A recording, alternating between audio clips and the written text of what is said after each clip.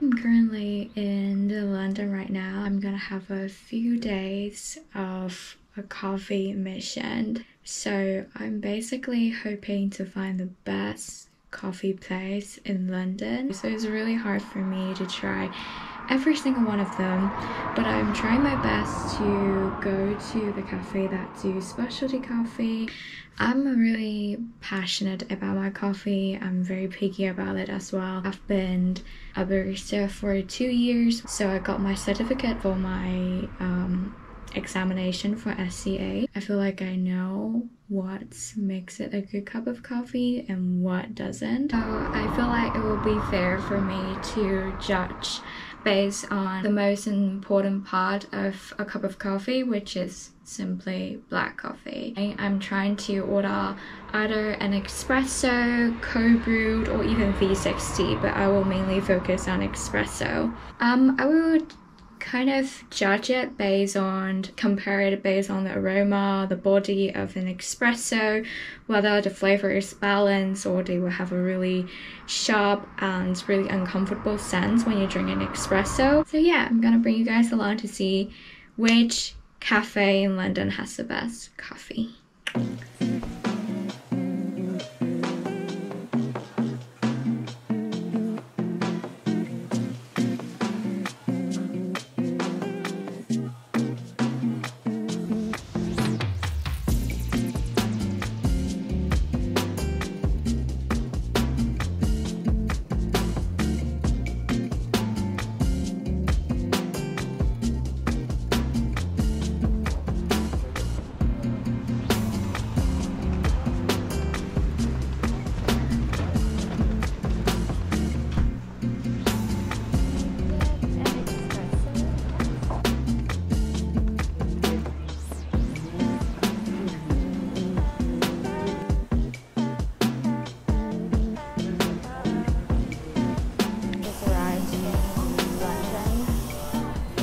It's so hot. I think it's the hottest I've ever been before.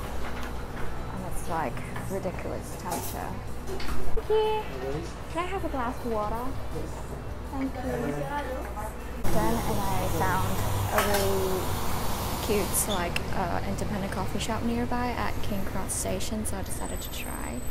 So this is called the Frequency Coffee, and I order an espresso as like a testing rating, and it's a really good sign that when you see a cafe that they do have their own roasting beans, so that means they have their own roaster, they have really good quality control on their coffees, and they're really conscious about the coffee that they're providing. The aroma is good, the creamer looks nice as well, so you can tell like the bottom, the lighter color is the creamer.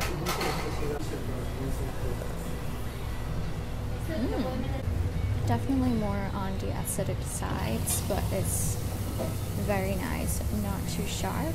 So usually I like to, when I taste an espresso, I like to taste it without swirling it because I want to feel the body and the creamer and how it stays, lingers in my mouth. For coffee beans that are more like acidity, the body is tend to be lighter, but it has to be careful if the coffee is more acidity. Usually if it's gonna be really, if it's acidity, it's gonna be a bit too sharp that it will taste really bad. But this one has a really good balance of nutty and fruity taste.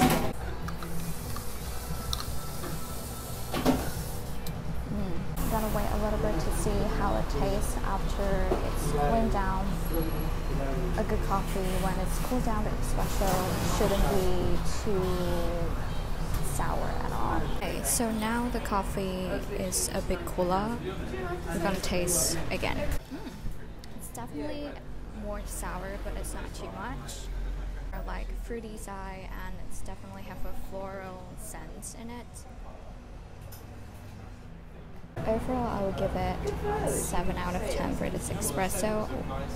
Very good body, very good aroma and flavor as well. And I don't have the chance to taste the filter coffee, but they do provide quite a lot of different beans to choose from, so it's a really good sign. And the espresso is really nice, so I'm pretty sure the latte and the milk coffee is going to be good if the base is so good. So it's a good choice, definitely.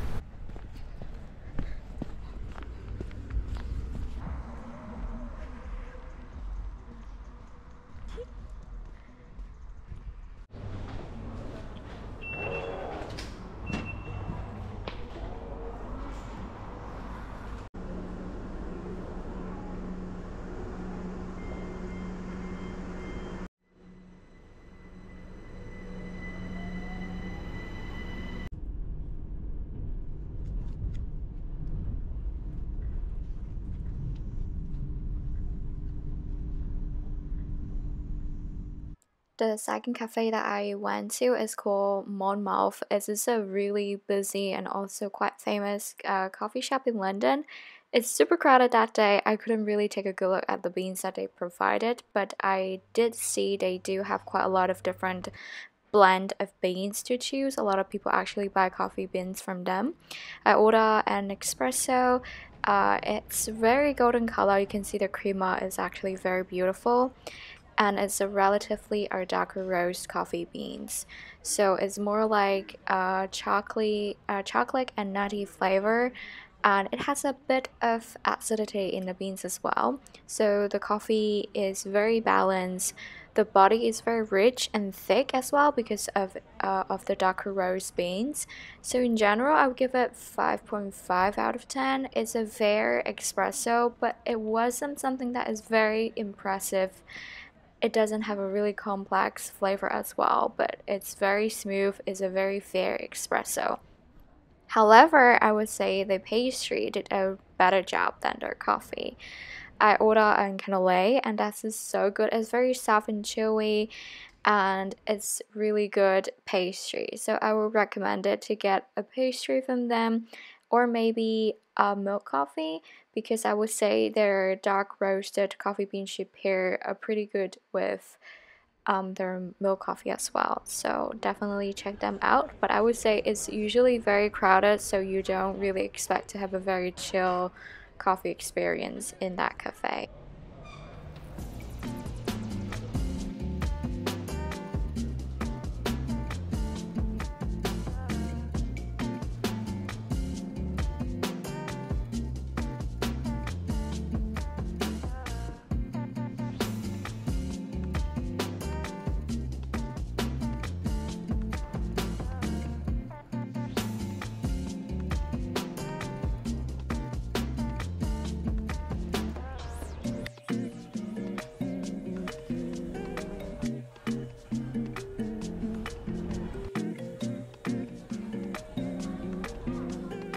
The third cafe that I went is called Hippo. It's a famous London cafe as well, and they do provide quite a lot of different single origin coffee. They do have hand drip as well. They even provide like an ice hand drip, which is quite interesting, but this time I only order espresso.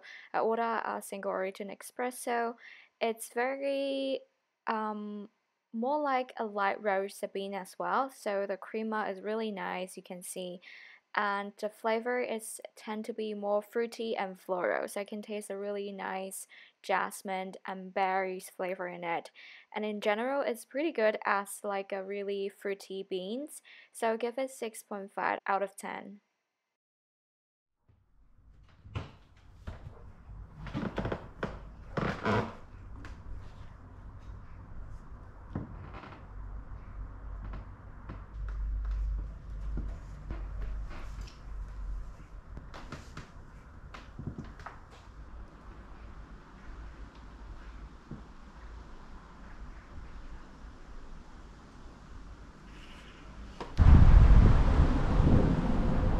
So good, the weather.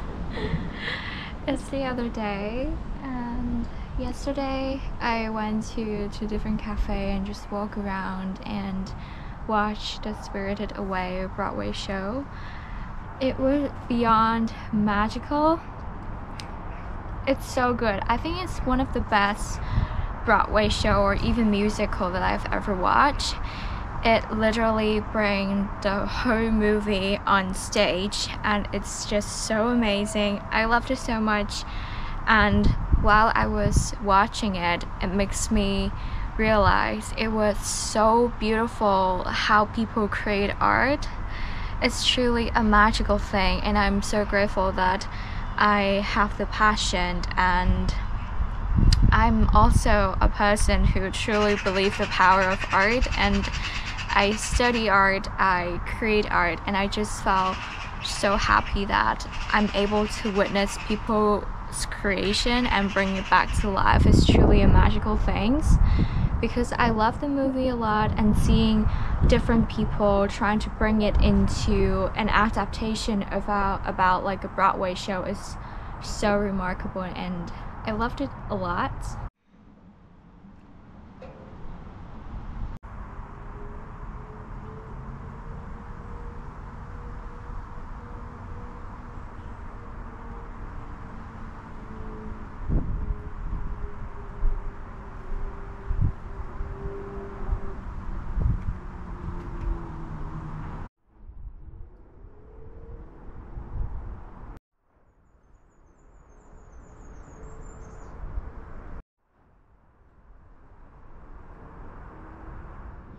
Okay, the fourth espresso that I drank is from Caffeine. This cafe do have quite a lot of different branches in London, and the coffee is actually good. So they do provide different beans from single origin and also normal coffee beans. So I picked out a single origin espresso. It's the most expensive espresso that I had in London. It's just like £4 for an espresso, but it's actually good. So they gave me a little card about the information for the coffee beans that I paid, which I always appreciate these tiny little details that they did for, because you pay for it. So it's like part of the services that they offer you. They even give you a little cold jasmine tea for clearing your taste buds after you drink the coffee. And the espresso is really nice. It's very fruity. It gives me a very strong taste of grapefruit and also a little bit of sweetness in it. Overall, the aroma and the body and the tasting note of the coffee beans is so good. I'll give it almost 8 out of 10. Definitely go check it out when you're in London. Go get a coffee from them. It's actually really nice. So the last cafe that I went to in London is called Workshop Coffee. They did provide quite a lot of different single origin beans, so I picked out an espresso as well. The flavor is relatively lighter than the other coffee that I had in the other cafes. The body is a bit lighter. It's also tend to be a bit more fruity and acidity in general. It doesn't give out a really sharp taste even though it has a lighter body. So in general, I'll give it 6.5 out of 10. It will be better if it has more sweetness and also more like nutty to balance the fruity tasting note of it in general. But it's a fair coffee, so I'll give it 6.5 out of 10.